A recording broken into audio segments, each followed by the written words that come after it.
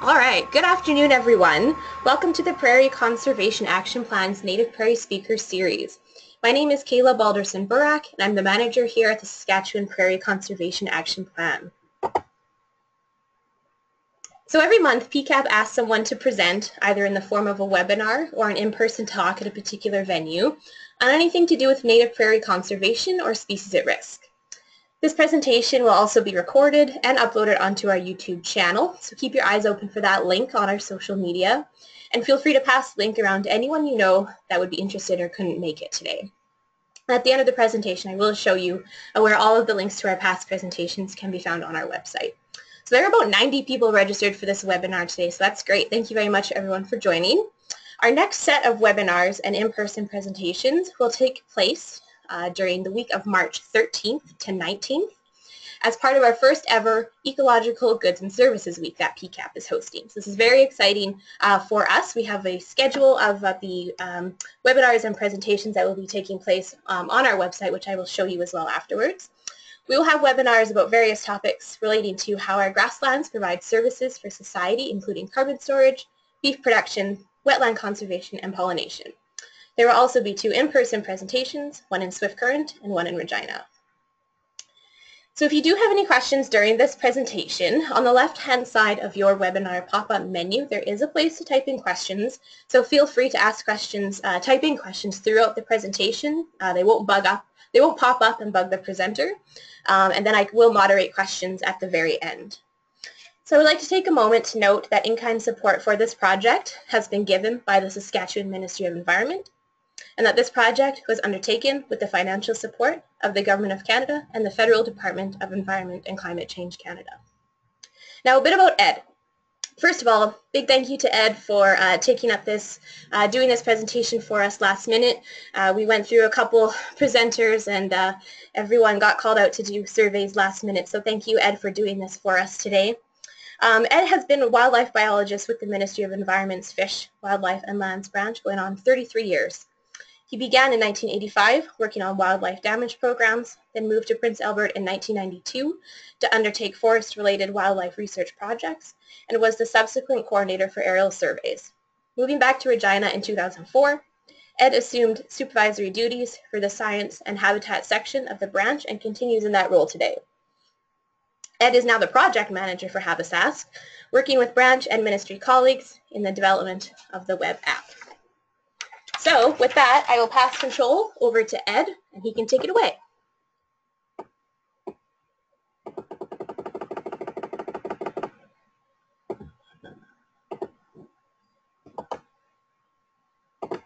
Thank you, Kayla. I'd like to thank PCAP for there. I think you can see my screen now. Yeah, perfect. Good to go. Yeah, I'd like to thank PCAP for working with us to get our message out about HABISask out to you, the users. Over the next 40 minutes or so, we're going to walk through the new HABISask app, and I'll review some of the key tools and information accessible with the app. Along with the webinar, we're also working on instructional videos that will be posted to saskatchewan.ca, and we're also going to discuss some other ways you can learn how to work with HABISask. So let's get started. So why build HABISask? I'm going to present this in the context of what was available yesterday, what we have available today, and what we're looking at tomorrow. The tomorrow aspect I'll provide it after the demonstration of the application itself. So yesterday we had, the government had limited fish and wildlife data readily available to clients. Today we have an online mapping presence to provide fish and wildlife information through HABISask. We're also able to provide clients with access to hunting, angling, and wildlife viewing information by putting it at their fingertips. We continue to inform development processes by having at-risk species information available to industry and consultants. The app, the web-based app, is mobile through a smartphone or a tablet PC. We've also modernized the older legacy apps such as the Wildlife app and the Bird Atlas, and you'll see those in HABISask. And lastly, we've consolidated a lot of existing mapping information such as the bathymetry and the wildlife management zones into one contemporary web-based application. So who is HABISask for? Well, HABISask we targeted for 4 main user groups for under the Fish, Wildlife, and Lands branch, and they are hunters, anglers, wildlife naturalists, and consultants in industry. So where is HABISask found? HABISask is found at the gis.saskatchewan.ca webpage. I'm going to take us there. I'm not going to use the link provided here on screen. I'm going to take us into the app itself, and we'll right here. Actually, I'm just going to bounce us to the GIS. So you can go to the Saskatchewan.ca webpage. This is what you'll find here as far as the available mapping information that's provided by the province of Saskatchewan. So HABISask, where do you find it on this webpage? HABISask is found in 4 locations on the webpage under angling. You'll see it here under environment, hunting, and lastly wildlife viewing. Now for reasons of signing in, I've also, I'm not going to select one of these links, but normally that would take you to the link and then open up HABISask. You would be greeted with a user's agreement. Just has some general conditions in the use of the application. You have to accept those conditions or agree to those before the application opens. Once you do so, HABISask opens for you. So here's what you'll find with the application itself. So let's have a look at the overall layout of HABISask first. There's 4 main areas. So there's the title bar here. There's the toolbar ribbon, which has the various tools and tabs to view and analyze information and data available in HABISask. We'll touch on some of those as we go through the demonstration. There's the information panel on the left-hand side of the app here. This includes the general information tab here at the bottom, and then the layers tab. The information panel is also the location where any results from queries and whatnot are provided. Lastly, there's the map viewer. It consists of the basic map here. There's a coordinates widget, scale bar, I want to menu. There's a zoom tool. There's the find me button, which will help you navigate amongst the other tools available in the map viewer. So the toolbar. The toolbar, besides helping to view and analyze information in HABISask, it contains 2 important tools to help improve the user experience. There's the Contact Us button and the User's Guide. The Contact Us buttons provides a means for you to submit questions to either let us know if you're having a problem with the app or to offer some ideas on how we might improve the application. So you can actually drop down, there's a little drop down menu here. You can select one of the query areas that you're having, that you're experiencing, whether it's technical difficulties, just want to provide a comment, or you have an idea that we could maybe use to improve the app. When you hit the send button and complete the rest of the information, when you hit the send button, that'll fire off an email to our client service office, and they'll forward it to our branch, and we'll complete that, follow up on that inquiry accordingly. The User's Guide offers a wealth of information on how to use HABISask, including step-by-step instructions for the various tools and functions, and I'll just take you through a couple pages with that. Fastest way to find a topic matter in here and get to the subject matter that you're looking for is just simply go to the table of contents and select the item, and it'll pop you right to that subject. So that's, you can find lots of answers and how-tos in the User's Guide. So back to HABISask. So let's go through HABISask. I'm going to use a couple scenarios here to help walk us through the app to get a sense of what it provides and can do. So we'll start with the client themes. So you noticed here in the information panel there's 4 main client themes. For some reasons the drawing here on the is a little, there we go, cleaning up a little bit. But there's the hunting theme, angling theme, project screening, and then wildlife viewing. There's also the sign-in option, and I'll touch on that when we get to the project screening, which is more applicable for the information available through that for that option. The other is the layers tab, and you can also find the client themes listed here at the top, and you can select any one of those to pre-populate the map. What is the purpose of the client themes? The client themes were developed to provide information or map layers that we felt clients would find pertinent to their work or their nature of their work, whether they were planning a hunting outing or angling activity or project screening, whatnot. So when you select one of the hunting or one of the client themes, it'll pre-populate the map with the various map layers. And again, you may need to zoom in a little bit to get to the to view the various layers as the resolution changes. So let's start with the hunting. I'll go through each of these client themes. I'll give you a quick taste of what information it provides. So you can see once I selected hunting, it flips over to the map layer here, and you'll see the various map layers that have been added to HABISask with the selection of hunting, of the client hunting theme. So you'll note that the layers that have been added are the wildlife management zones, game preserves, road corridor game preserves, wildlife refuges, bird sanctuaries, wildlife biologist management areas, and Ministry of Environment Compliance and Field Service area offices. So let's create a little scenario. Let's say we're going to go hunting in Zone 64, right here east of Prince Albert National Park. So I'm just going to select that zone area, and I'm going to zoom in a little bit to that. A couple ways you can do that. You can use the zoom tool here, or you can simply select the area, hold down your shift key, and it'll zoom in a little bit into that zone. So we're going to turn on the identify tool, and I'm just going to select the zone here. It's going to take a minute here just to finish loading tools. So we've got some of the information around the name and whatnot around the zone. Let's see if I'm just going to open up there we go. This is called a map tip window.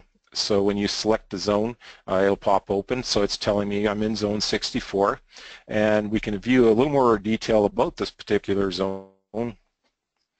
And with information that's available has been provided. So one of the first, besides the name and of the zone and the number, the first piece of information is our regulations regarding that zone. So if you select that hyperlink, it'll open up, it'll take you right to the Queen's printer and right to the zone. Zone 64 that describes the boundary of the zone, and just to help you know whether you're in or out of the zone, you can also scroll through the remaining zones found in those regulations. So that's the hyperlink to the Queen's printer, the regulations. The other information that you can find is also hunting season draw information, so you'll find out information about other draw species that are available to hunt. There's hunting season regular, so any of the regular season species, moose, elk, white-tailed deer, black bear, etc., upland birds, and whatnot. There's also guided seasons are provided where there's information available, so guided for white-tailed deer, etc., so for Zone 64. Just another little function here or tool that we'll add or some data. Let's say you wanted to go hunt in zone, you wanted to hunt upland bird, you're traveling, say if you lived in Regina or Moose Jaw or somewhere in the south of the province, and you wanted to travel up to Zone 64 to do your big game hunting, and you said, hey, I want to hunt some birds on the way up there. Well, let's look at some other lands that we can hunt on that we know are open to hunting, and let's add our Fish and Wildlife Development Fund lands. So these aren't turned on automatic. We've left those at the discretion of, say, a hunter to turn those on when they want. But when you turn those on, you'll see they're added here. Of course, FWDF lands aren't necessarily are not found within the provincial forest. They're here in the southern part of it, but here they appear with various FWDF lands. So you can, again, that would assist you on your planning your hunting trips. So you could stop into some of these FWDF lands or other lands if you wish to turn them on and enjoy, make it that much better a hunting excursion. So let's switch themes now. Let's go visit the angling theme, and we'll have a look at that, what it provides. So see all of the zone information, road corridor game preserves, etc. were removed from the map, and we've now moved to the fisheries or the angling theme. I'm just going to shut this off here, and we'll also close the results from the query of the zone, wildlife zone. So we're back to kind of square one. So what you'll find with the fisheries layer, again, we're going to work around the Canada Lake area because we're up in Zone 64 anyways, and maybe you wanted to do some fishing or angling in that area. So what you see when when you open it up with the fisheries locations is you'll have water body locations, fisheries management zones, fisheries biologist management areas, and Ministry of Environment Compliance and Field Service area offices once again. So depending on the scale of the map, you may see numbered dots. So we're zoomed in a bit. We're looking around the Candle Lake area again. So what these red dots and where they're numbered, these are called clusters. What the clusters are simply a collection of these fisheries locations where there may be two or more located right within a close proximity. The application is able to show those as a number. If you zoom in, and we'll do that here, if you hit that, you'll see that there's actually 3 locations found at that point, and it's split them up. And you can toggle through those to find out which areas they are. So there's Candle Lake, Musker Pond, and Fisher Creek are all found in close proximity, again at this resolution. So if we close that, there's the number 3 cluster once again. The red fisheries locations have special regulations connected with them, whereas the blue fisheries locations do not. So let's look a little bit more at the information available in a fisheries location. So we're going to toggle over to the Candle Lake fisheries location, and we'll view additional details in there. Again, the information will open up in the side information panel. So we can scroll down again, a quick description of the lake. There's the special regulations, again, limit to walleye, etc. for that lake. Here's the fish species found in the lake. And we can scroll down there quite a bit.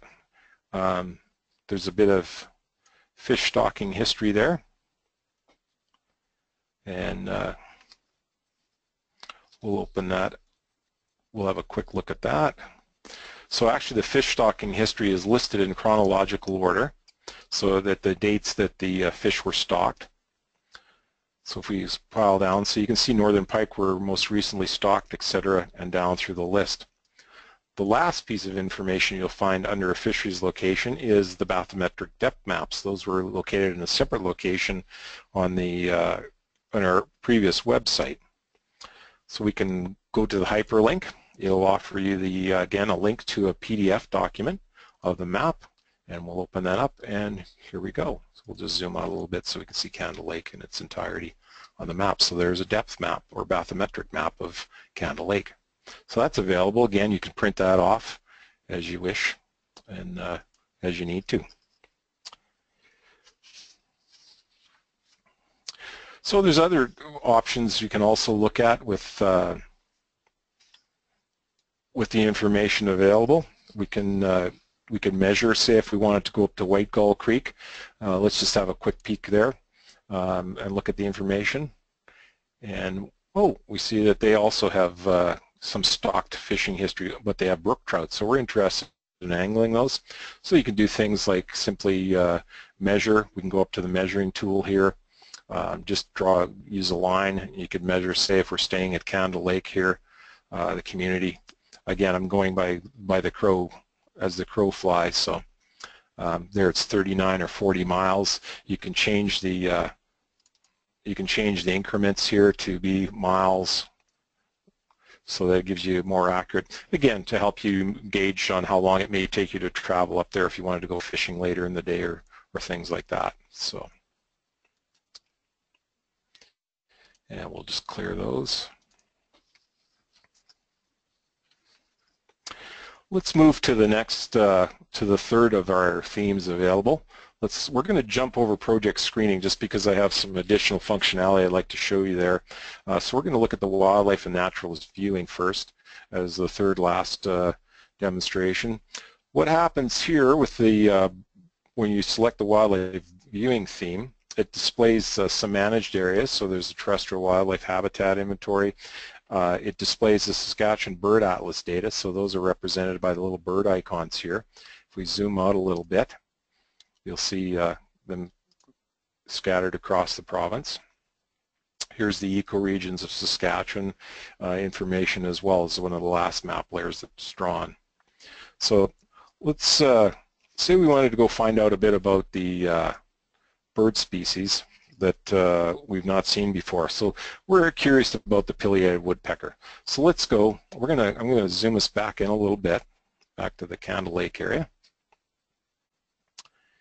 And Let's say we want to look for a bird species. We're going to use the HABI tool, and we're going to do query a bird species.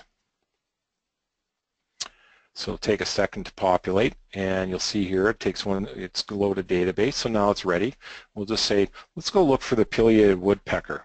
So I'm going to type in PIL real quick, and there it is at the bottom here of the menu. It's selected that, found it for me, and I'm going to submit that. And what's going to happen is it'll create this grid.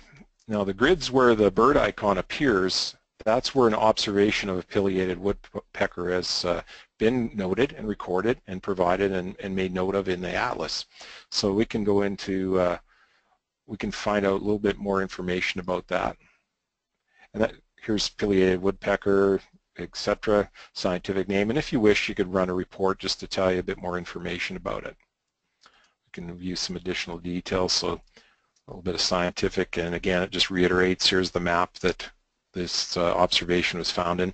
It doesn't pinpoint the exact location within this 1 to 250,000, or sorry, 1 to 50,000 map. It just says within this map area, pileated woodpeckers were observed. So we'll close that off. Now I'm going to, let's say you're out and you want to, you're looking for pileated woodpecker, but you'd also like to maybe check and see and observe for other bird species, as most birders do. We're going to create a bird field checklist. So we'll simply allow this to open. So it's going to ask me, pick a map, one of the 1 to 50,000 NTS maps here that you would like to, that you're going to be looking or observing for birds in. So I'm going to select the point here, and I'm going to just pick our Canada Lake area again. So a little black circle there tells me it's captured that map or the geometry, and I'll hit OK. So there, it's highlighted in yellow now. So there's two pieces of information here you can look at. So the birds are listed here that are found within this area, so it's quite a long list. Or probably the more convenient way to do it is we're going to create a report. And it's really a checklist rather than per se a report, but it'll provide you a list of all the birds found within this map. So we'll run the report. It'll just take a second as it has to load all the data for the selected map sheet. It'll do that, and then it's also going to prepare the report for us. So it's saying now, ready to go, and here's the report. So we've prepackaged this template, so it gives you general observation information here. There's weather and conditions of the survey when you're out observing for birds, and then here's some information about the biological status, in this case the breeding status codes. On the lower pages, you'll find the various species that were observed previously in that one given map sheet, so you have them there at your fingertips to go scroll through. So, of course, each species checklist will vary in length depending on the number of species previously viewed in that map area. So that is the Create Bird Field Checklist. So we'll move on to the last. I'm just going to close off these results windows from the previous, from the wildlife viewing. We'll look at the last client theme, which is project screening. Now project screening, I'm zoomed in already, so that's good. Project screening, I'm just going to zoom back, go back to our to the information panel. So it contains rare and endangered species observations and ecological protection specialist districts. And this is the map layer that was previously the wildlife app. The older Saskatchewan Conservation Data Center wildlife app is now this one map layer found within HABISask, but you have the benefits of the additional tools and functionality within HABISask. When you look at the one these green circles, are called element occurrences, or the red bodies. These are all occurrences of a species or habitat that are found within the CDC. You'll notice here, I'm going to just show you quickly, when we open up one of these EOs, and again I'll toggle over to the element itself, to the observation. So this is saying it's purple loosewort of certain plant species, green is plants, red is animals, and you can view additional details. One of the requirements to be able to view this particular information is you need to sign in. You'll see where I go up into the right-hand corner of my HABISask app. I'm signed in right now. I did that prior to beginning the demonstration just to save us some time. I signed in. then in order to be able to sign in to gain further information or view these detailed information around the element occurrences, you need to sign up a data sharing agreement with the Saskatchewan Conservation Data Centre. A lot of the consultants and users prior were grandfathered in and carried the same username and password. If you're new to the CDC or you don't have access to this data, there's directions here. I'm just going to close this real quickly and we'll go to the information panel. As I noted before, here's the sign-in information here that explains how to get to the CDC webpage and sign up for a data sharing agreement. That will get you the more detailed information available in HABISask. I'm just going to open the map layer itself and just demonstrate here. If you just hover over the map layer, the title will open up. I'm hoping, there we go. Just wanted to gray in a little bit there. Click to see. So you'll notice that it says detailed layer. So if you are not signed in, it's going to say you'll see a general layer. So the only information you'll see here are that it's a plant or that it's an animal, and there's no further information provided. But because we're signed in, I'm just going to open this again, and we'll toggle over quickly to the plant species itself. So if we view additional details, there's a whole lot more information provided. It zooms into the selected element occurrence, and if you scroll down, you can see all the various information, status, etc., when it was last observed and whatnot. So one of the last little functions we're going to do with under the project screening, a lot of consultants need to use this application to find out what species in an area they may need to conduct surveys for. If there's a development or some activity they need to do a pre-survey for, hence the term project screening. So you may need to view this area. So I'm going to go we're going to do a quick rare species assessment buffer report.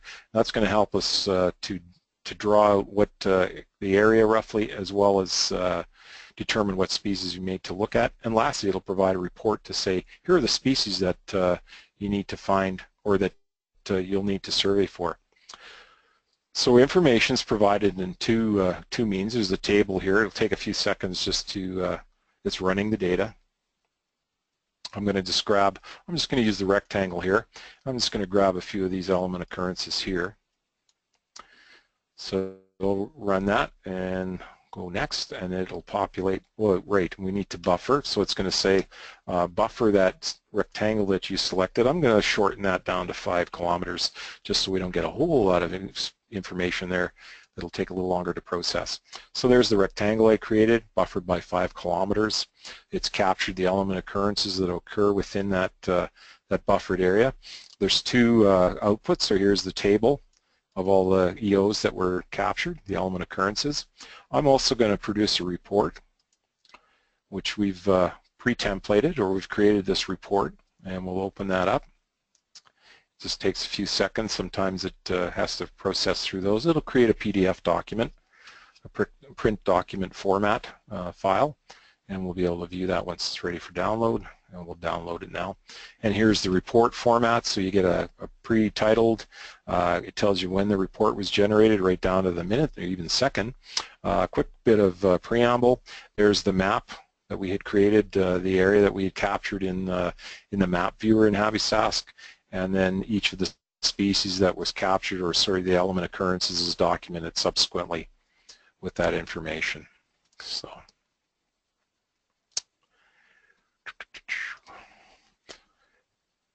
And that is the Rare Species Assessment Buffer Report. So a couple more tools or functions in HABISask I'm just going to demonstrate for you as well. So say we'd like to print out a map of an area, a project area. I'm going to combine 2 tools here. So let's say we wanted to look at a quarter section. So we're going to enter a quarter section in here, and we're going to go zooming off to another part of the province, and I'm going to say find this for me. Give it a few seconds. It's got to search the whole cadastre, or the database where the quarter section is located, and here it's found it. So we're going to select that result, and it should zoom us down to that. There it is. If we zoom out a little bit, we'll see that it's right on the U.S. border with just south of the Swift Current. And here's a little bit of detail around that. Again, found in the information panel and the results panel. And we can, I'm going to zoom back in a little bit more. And again, you could add other data in here. You could go back to the map layers and add any species information you want or other background, etc. You can change the background in here. So if you wanted satellite imagery, for example, that might be of better utility for you. But I'm just going to put that back to the world topographic, and we can just print that. So how do we print? Simply can go to the print tool. And I was going to mention, sorry, that it's important that the type, when you enter any quarter sections in particular, and we understand a lot of folks like to use HABISask and trying to search for quarter sections in particular, that it's typed to this exact format. We're working to add a little bit of guidance in that in the information panel just to specify that this is the format or the structure of the entry for quarter section you need to provide. What it does is searches the database, and the database contains the quarter section descriptions in this exact format. So that's why you have to type it in as such. So, but if we wanted to print a map of this, then it's simply a matter of selecting the print button. It will capture an area here. You'll see in a minute that it's pre-canned or it's pre-selected. You can put a title to it. We can just put in whatever you would like here. Quarter section. Sorry, I've got my cap locks on. Not that it matters. And simply anything of importance to you, and then we print it. Again, what it'll do is converts the image into a file, into a print document format, a PDF. Again, it's generating that image. And we'll have a quick look at that map in a second here once it's ready. Again, it'll say download, and we'll view. There we go. And there's the map. So very simplistic. It captured any of information that you have open, and the title, etc. Again, everything's it's pre-templated so that the information's handy and ready for you. Again, you can either keep that as a digital PDF or print it off as a hard copy document.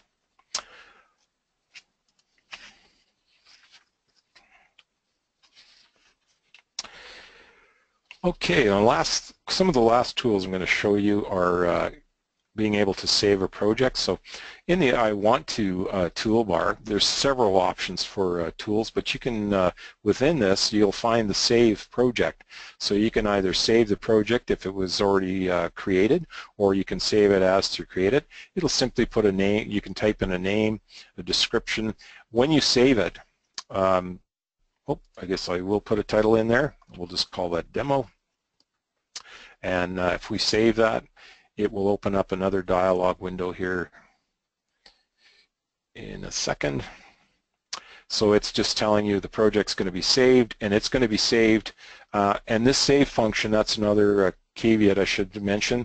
It's only available with the sign-in function. So once you sign in, you can save a project. What this allows you to do is you can share the project with colleagues, obviously whether next door to you or across the country or next province, and they can open that project and view it as well. So that's where you could hit the share, and that would be emailed or links sent to a colleague. I'm just going to close it for now, but basically the project is saved where HABISask, once you have that data sharing agreement and those credentials, it saves that within the that HABISask link. So I'm just going to close that for now. So that's the save function within in HABISask. That is it for as far as most of the tools, the functionality around HABISask. The balance of the tools, there is ability to upload a shapefile. There's newer functionality coming where you're going to be able to bring in other mapped information from other services. If you have data available through another website, where you'll be able to enter that URL or web address and open it in HABISask. So that's coming. And then obviously just some other tasks that are fairly fundamental to mapping applications. So analysis, again, you can capture various pieces of information areas of the map using different geometric shapes. Again, drawing, you could simply put an image on top. It doesn't have any analytical capability, just simply a picture, but it may represent a project area, or you circle a lake that you liked angling at, or however you want to capture that. The measuring and demonstrated just briefly. Again, you can do circles to calculate areas, things like that. You can find coordinates, so you can plot in coordinates right now, and you can set your different dimensions here, whether it's UTM or lats and longs. You can set those as well. And then lastly, HabiTools, which I've demonstrated the various query and report capabilities. So that's HabiSask as far as the overall functionality and whatnot. I'm just going to pop us back to finish off the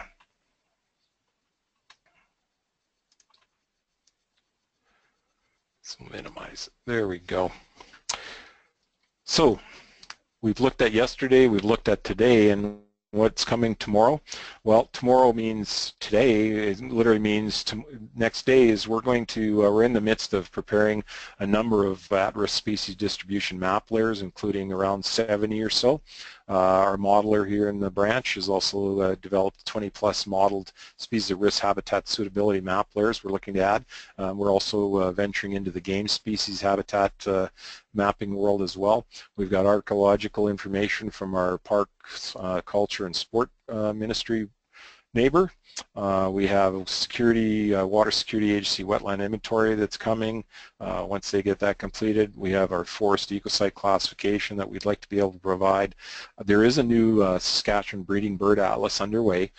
Folks will be out surveying and doing more observations for the breeding bird atlas, and we're looking around maybe 2018 next year to maybe have that inventory, or sorry, that atlas available. We're developing a new prairie land inventory here in the branch, and we're looking to have that information available through HABISask, and of course lots of other information that becomes available. We're certainly looking for user and client demand and platform. Any feedback you can give us, we're looking for as well. So a couple of other options, if you sign in, well, not even sign in, sorry, if you wish to, you can subscribe to the Wildlife Research and Project Updates. That's on our Saskatchewan.ca website.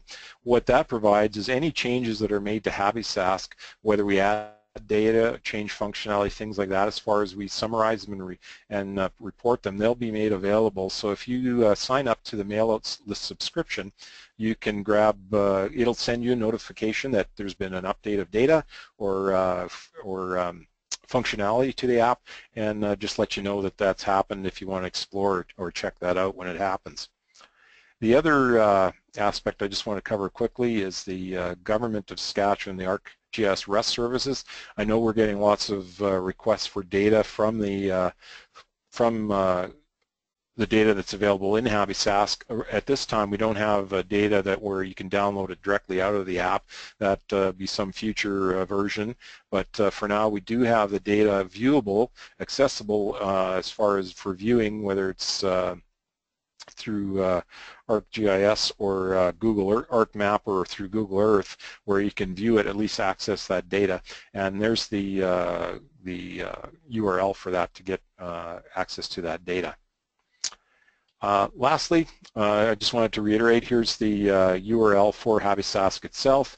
Again, probably the fastest way to find it is go to the gis.saskatchewan.ca webpage on the saskatchewan.ca website, and you'll find those 4 access ports to HabiSask itself. Again, let us know what you think about the app. We welcome all the inquiries.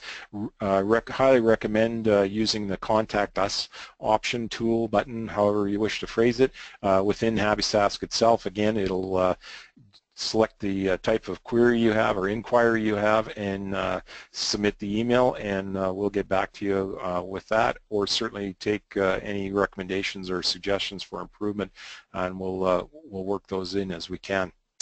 But I think that is about it. I just want to thank you again for this opportunity to present HabiSask, and I'm going to swing it back to Kayla. Perfect. Thanks so much, Ed. We have quite a few questions coming in, so I can start to go over those once you pass control back.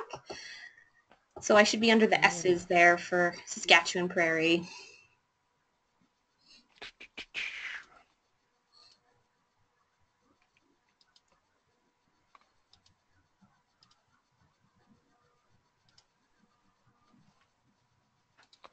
There we go. Perfect, thank you. Okay. So feel free to keep typing in questions, and we can start to go over those with Ed now. Is there a way to download the spatial layers? No. Just as I mentioned previously, we don't have any means to download them. What you'd have to do is contact us directly. We are in the midst of working on with the Provincial Office of the Geomatics Council. They kind of oversee the whole geomatics and all the data sets. We're working on a process where we can try to get those posted on our sask.ca website so folks can just download directly. That's just underway, so we're getting that developed. So there's nothing directly from HABISask where you can download. There's only the REST services where you can view or access the data to use in an ArcMap or Google Earth application, but nothing as far as direct download, but we're hoping that comes. Right now it's just a by request, but we're certainly working to try to automate those because there certainly is a lot of demand for the data. Perfect. Just out of curiosity, was HABISask a provincial initiative? Did the provincial government pay for the development of HABISask? It was. The impetus for HABISask came from, the idea of it came from, actually there's the American counterparts of crucial habitat assessment tools.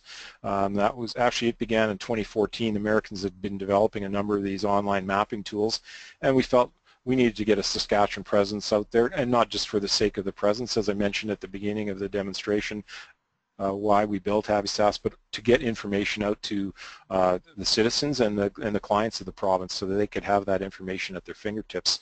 That was the impetus behind it. But yes, the whole application itself was built by the province, built by the Ministry of Environment through a collaborative effort of a number of branches and culmination with the app itself. Okay. A question about FlySask. If you click on, how come if you click on FlySask, it locks so you cannot go back to the same page, i.e. you have to reboot? We get that question a lot, and I know our web developer is working with, and actually it's an issue outside of his control, and he's working with those in the government that need to fix that. It's simply a matter of getting it parked. It's going to be moved to a newer area of I guess a GIS support platform, enterprise GIS, so that it's accessible. Right now, the access is still, the username and password are still guest.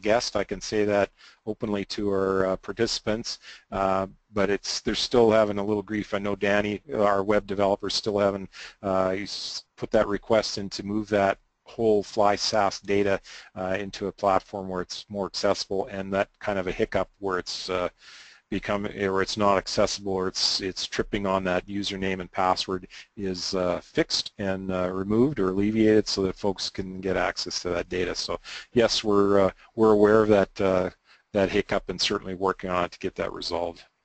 Always those technical issues with these kind of things as they get up and going. Mm-hmm. You may have already answered this question towards the end, but does HABISask offer the user the ability to export data as a shapefile or some other GIS format? We have, right now we don't. It was, there's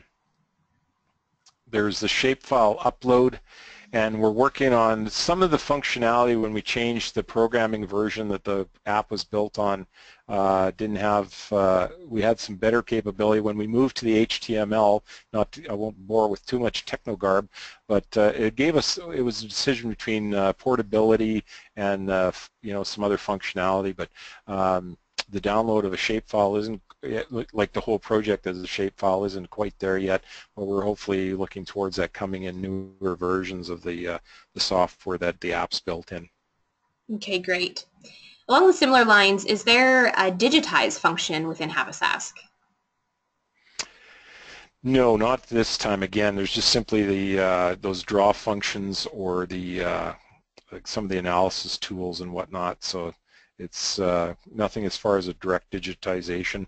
We are looking around that idea of adding data through the app itself. It's using the map viewer as kind of your interface.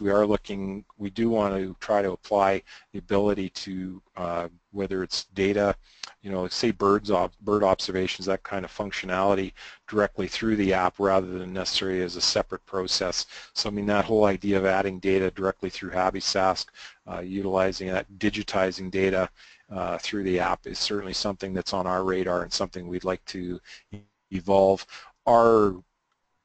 What we need to develop in conjunction with that, though, however, is on the back end, as data comes in, is also a process to handle that data, whether it's bird or wildlife observations, what have you.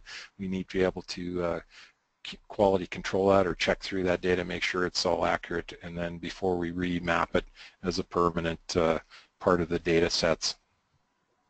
Perfect. Under the project screening, there are layers for Fish and Wildlife Development Fund lands and the federal pasture lands, but no layer for just regular agricultural crown lands. Is this something that will be added in? Yes, actually we've been in discussion with our agricultural counterparts with the Ministry of Agriculture.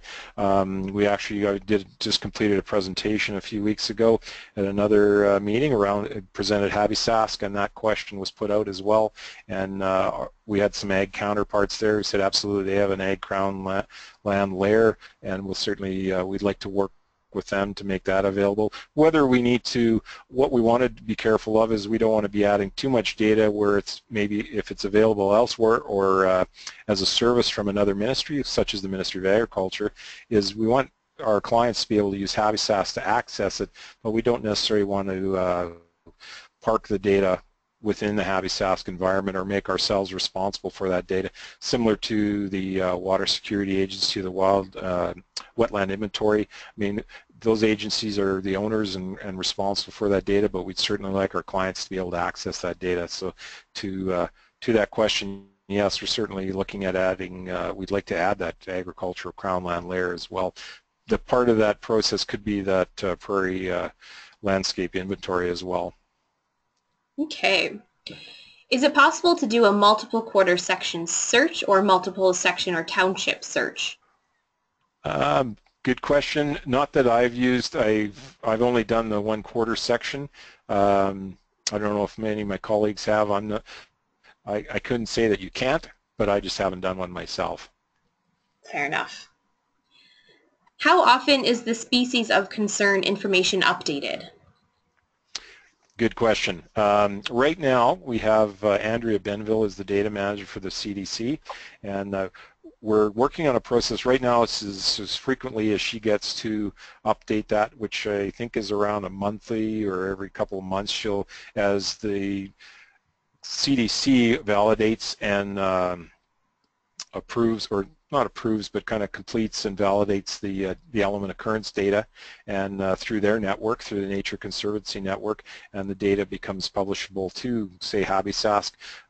Andrew will post that data and refresh the data set that HABISask draws from to create the rare and endangered species map layer. So right now that's happening, I believe, on a monthly or bi-monthly basis, or every 2 months if I got the term incorrect. What we're hoping to do down the road is obviously remove that bit of manual restriction and just automate as the process updates. It would be almost same day or maybe frequently daily a refresh of the data as data is validated through the CDC. So right now that's roughly the time frame as far as the species, the rare and endangered species data being updated. Will the road network and or industrial footprints be incorporated? The road network's in there. It didn't turn on, and I didn't zoom in. The road network is in there, and industrial footprints, I think, is again something folks can add a shapefile if they want to view. If they have a development, they could add a shapefile or draw. Like, say, there's some ability to do that, but not really having a geometric representation of it per se. as far as like a shape file, something that represents the exact footprint, but something we'd certainly like to look at, you know, as far as having that available, and maybe somewhere down the road folks could be looking at, want to do some other analysis or considerations for cumulative effects or what have you. Okay, fair enough. A comment from the person who asked about digitizing. It looks like they're fiddling around with it right now, and they've discovered that there is a digitize function under the drawing function, and that you can export this as a shapefile. So just wanting to, I guess, point that out. And the only response I'd have for that is awesome. And I'd say more my role, and this is maybe a bit of a cop-out, a bit more as a team lead or project manager. I haven't necessarily had the time to play with all the tools, so kudos for them for chasing that down, and I appreciate that. And, that's good. There's probably a number of functions that I'm not aware of that the app is certainly capable of, and my apologies if I mislead people, but at the same time, I'm really kudos for them chasing it down, exploring it. That's what we're hoping for. People yeah, exactly. Enlighten. Yeah, no, that's good. Thank you for that. How is this app handling data around caribou habitat? You addressed occurrence data for other species at risk, but caribou habitat occurrence is defined much more broadly. Will this be something better defined once you add the, quote, tomorrow items around habitat suitability? And in addition to this, how, broadly speaking, how are species at risk range plans and or recovery strategies incorporated? I can, as far as I'll kind of 2 or 3 there, I'll address the caribou data. We're working with the project leads here in the ministry that are overseeing that project around woodland caribou, and we're just in discussions on how we might present that data or have that made available. We're also in discussions with the Environment Canada around the critical habitat, so that we can have that made available through the app as well. It would probably have some levels of permission set and whatnot. As far as range plans and recovery and whatnot, I haven't directly linked into that, but certainly something we could look at if whether HABISask becomes a medium for that, the habitat information to be available as part of that process, or part of other regulatory processes and whatnot. We certainly look for the tool to be able to provide that information that would support or inform those processes and whatnot. Again, as far as recovery and whatnot, I'm hoping within the next few months, couple of months, that we can get that critical habitat made available through HABISask, and then we'll continue to work on it. Yes, as far as the habitat suitability, again, we're just working with the modeler here in Branch to determine how best to present that information, along with the range distribution maps as well. So I know I'm not really speaking directly to the recovery plans and whatnot. I'm not sure how best that might fit in, but certainly this information through HABISask could help inform those processes. Perfect, thank you. Interesting comment here. It would be handy to be able to select an eco-district and see what species of concern have been recorded within it. Is that a function that exists or might be developed? We certainly had a look at that. With the new, for example, on a little different, I'll use a different example, we'll say than per the eco-district, but we were looking at the bird atlas there, where maps right now are presented on a 1 to 50,000 scale, and it just captures all those within that. Certainly we've talked about building other reports or other, call it checklist report, what have you, as far as capturing the data that exists within that, whether it's an eco-district or a landscape unit, much as the wildlife management zones are already kind of pre-packaged with the game species or the fisheries locations, i.e. the lakes and whatnot have the fish species, same kind of thing, or whether it's habitat or whatever. Certainly something we have on our radar, whether it's an eco-district or depending on what scale or what unit you wanted to use to capture that data. Certainly something we're looking at to try to create those reports or pre-canned outputs that clients would find useful. Of course, requests questions like this, both today through the webinar as well as through the app itself as users get familiar with the app. The more feedback we get and as the more inquiries build around a specific request, we'll certainly start to move that up the priority list or look at a little more focusedly on that query as far as whether it's functionality or additional data. Okay, great. Thank you.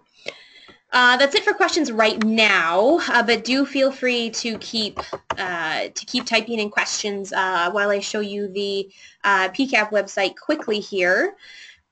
So if you go to our website, pcap-sk.org, under the Communications tab and PCAP Native Prairie Speaker Series, you will see that all of our upcoming presentations are listed at the top here, as well as our past presentations a little bit further down. So all of the links to the recorded presentations on our YouTube page are found right here. So just to show you all that, to pass around the link and check out our past webinars.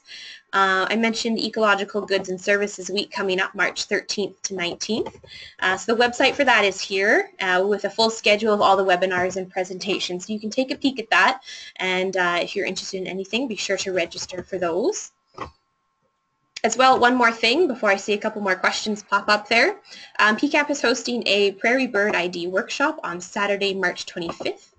So if you're interested in that, that's in the upcoming events tab as well, so you can check that out as well. Okay. So we have a couple more questions. What does the terrestrial wildlife habitat inventory layer represent? I noticed the layer shows hatched polygons, and when clicking identify, it indicates one or more species names. Terrestrial wildlife habitat inventory was created in the early to mid to late 80s in support of recognizing lands that we wanted to put into the Wildlife Habitat Protection Act land. So it is a little dated, and we're working on some of the naming and some of the description of that data set, just to note with folks that are using it or clients that are using it that it is a little dated, 1984, but it is it still contains, we feel it contains some valid information. It was built initially around game species, looking at what game species existed in the province in that decade, and they expanded it to include species at risk at the time. I think a limited number of species, but basically it's an aggregation of all that information and mapped per those species areas, and when you go and look at it, it basically will tell you here's a species within that area that may use it, pronghorn sage grouse in that southwest country and sage habitat, that kind of information. So relatively general. We're actually considering right now and looking at updating that to a newer terrestrial wildlife habitat inventory, but that may be, that'll probably be likely a few years in the development or updating of it. But yeah, just the two things I would say is be mindful of the year that the data was collected or that decade. It's like say mid to late 80s, as well as or actually maybe a little early 80s, as well as the species was focused on game and some limited non-game species at risk information, so still viable to a degree. Perfect. Okay, well, it looks like that is it for questions. So thank you so much again, Ed, for doing that presentation for us. I will include Ed's email in the follow-up email that you will all get tomorrow. If you do have any further questions for him, do feel free to contact him. There will also be a follow-up email with a couple survey questions. Please just take a few seconds to fill these out, and this feedback really helps with our granting reports. So I would like to take another moment to note that in-kind support for this project has been given by the Saskatchewan Ministry of the Environment, and that this project was undertaken with the financial support of the Government of Canada and the Federal Department of Environment and Climate Change Canada. So thank you again very much for attending this webinar, everyone. Keep your eyes out on our social media websites and outlets for the link to this presentation, as well as our past and upcoming presentations. So take care, everyone, and have a good rest of your day. Thank you again, Ed. That was a really great and informative presentation. My pleasure. Okay, have a good day, everyone. Thank you.